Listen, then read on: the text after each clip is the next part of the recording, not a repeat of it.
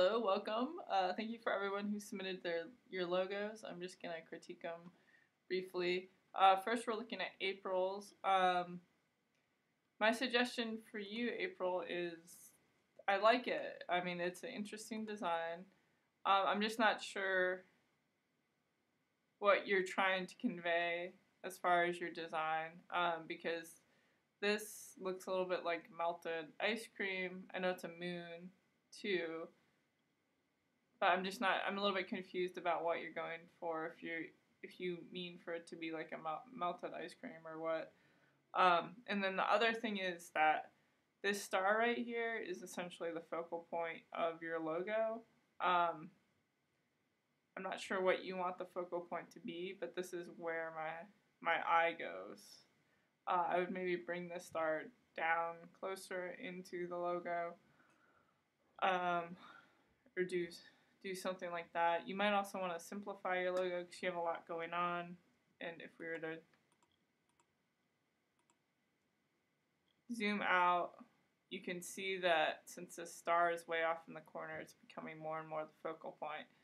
So if you are going for like a moon with an A, and then also at this angle, it starts to look like a wave with an A on it. So I would just kind of let me know what you're going for with your logo, and I can help critique it more. But I would say bring that star in, maybe simplify some of the elements, get rid of the illustration and web design stuff down here. So that you can always explain in your body text or something. Say you're an illustrator and web designer or somewhere else, not necessarily with the logo. So that's basically it. Oh, and then here's your pattern with the logo. So I would just say that a lot of these elements might get lost as you shrink down. So.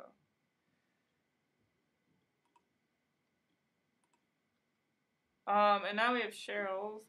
Cheryl, something else, when you're sending me your logo, I don't have all your fonts, so I think your font is not what it originally looks like. So Cheryl, for yours, I would say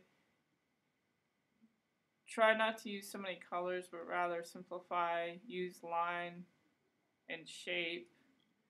So you want to be able to print this black and white, but right now this probably would not work out black and white.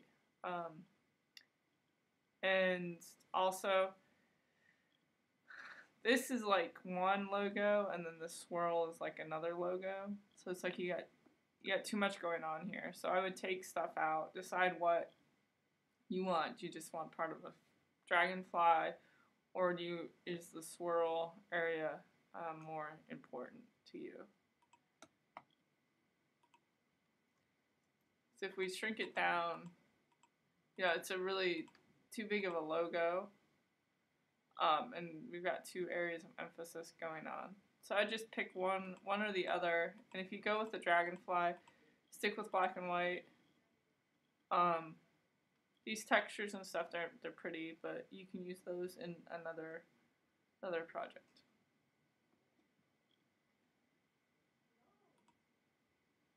And then now we have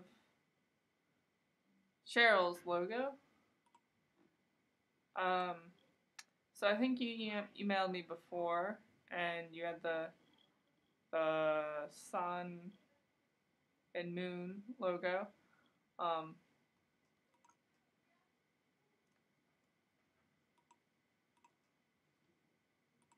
So this I would say looks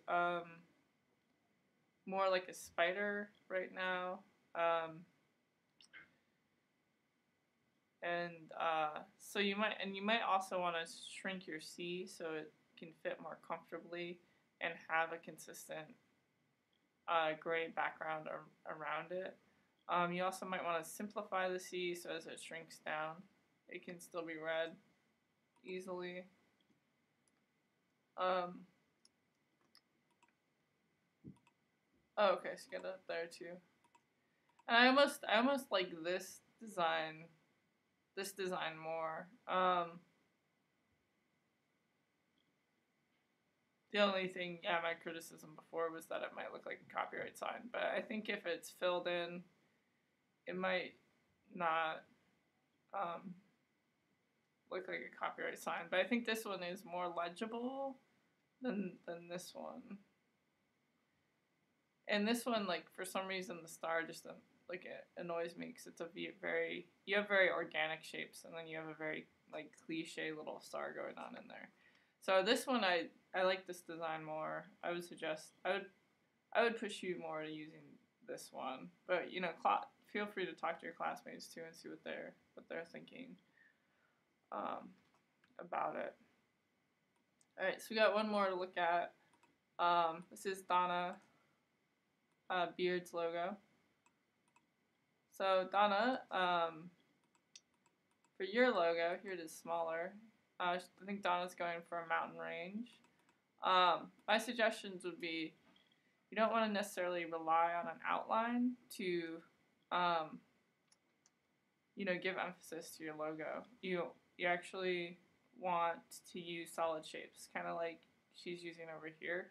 Just because if you were to print this, you never know if that little outline's gonna stay consistent. And also, if you go to print it, it's a whole nother color that you have to add to your printing cost. So you want to try to stick to something that can be just, solid black and white. I mean, this is nice and straightforward. I would just suggest, if you're doing a mountain range, go in there and make your mountain range look more intentional. Right now it just looks kind of like a zigzag is going on. And then also I think it's just a zigzag with a fill on it. So I would just make everything a little more intentional. You could have the mountain range go over all the letters and then fill it with a gradient. So you see over here she used a gradient. So it could go from dark up here to light when you go to the text. Or you could keep it dark and then have the text be like a white.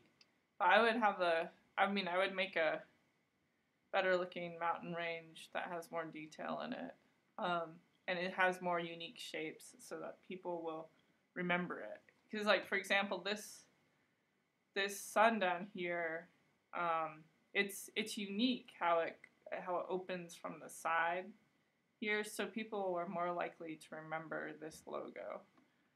Whereas this is just a little more generic, and I don't necessarily, this zigzag is bringing me away from the initials below, so I don't actually even read your initials. So that's why I'm suggesting incorporate the two more.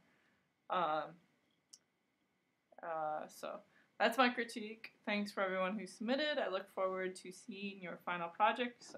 If you have questions or have another draft, just shoot me an email. I should be around my computer,